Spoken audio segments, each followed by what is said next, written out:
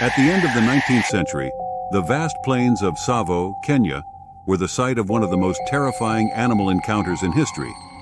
Two lions, now known as the infamous Tsavo man-eaters, terrorized railway workers, killing dozens in a span of just a few months. In 1898, as the British Empire was building a railway through Kenya, the workers faced an unexpected threat.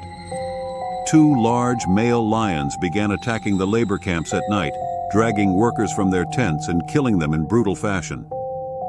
The death toll was staggering, with estimates ranging from 35 to over 100 victims. The lions were eventually killed by Lieutenant Colonel John Henry Patterson, but their legend lived on, sparking countless debates. Why did these lions target humans so aggressively? Were they simply bloodthirsty killers? Or was there something else driving their behavior? Recently, scientists have turned to DNA analysis to solve this mystery, and the findings are fascinating. By studying the remains of the Tsavo lions, researchers discovered that the lions may have been suffering from severe dental injuries. One lion in particular had broken canine teeth and significant wear, which would have made hunting large prey like zebras and buffalo incredibly painful. With their usual prey becoming harder to catch, these lions may have turned to an easier target: humans.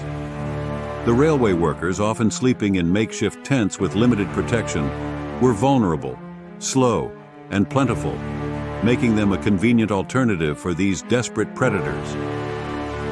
The environment of Tsavo is harsh, with brutal heat and sparse resources, pushing even the strongest creatures to their limits. In such an unforgiving landscape, survival often depends on adaptability, and these lions adapted by targeting the most accessible prey available to them. For the workers, every night was filled with terror. Many believed the lions were not animals but evil spirits or cursed beings sent to punish them. Despite their efforts to protect themselves, the lions kept returning, more determined and more deadly each time. What makes the Tsavo man-eaters unique is not just their aggression, but their persistence. Most lions would avoid humans unless provoked, but these two actively hunted them. The new evidence suggests that their dental pain and the difficulty of hunting larger prey likely pushed them into this behavior. This wasn't mindless killing, it was survival. While the Tsavo lions became legends for their brutality, it's now clear that their actions were rooted in the harsh realities of survival.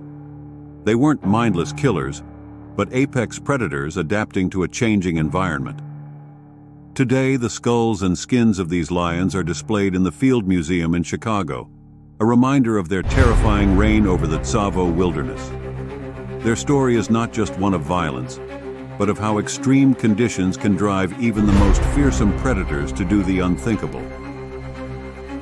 The Tsavo man-eaters remain one of the most chilling examples of the thin line between predator and prey. Their story has captivated scientists, historians, and storytellers for over a century. And with these new discoveries, we're finally beginning to understand why they behaved the way they did.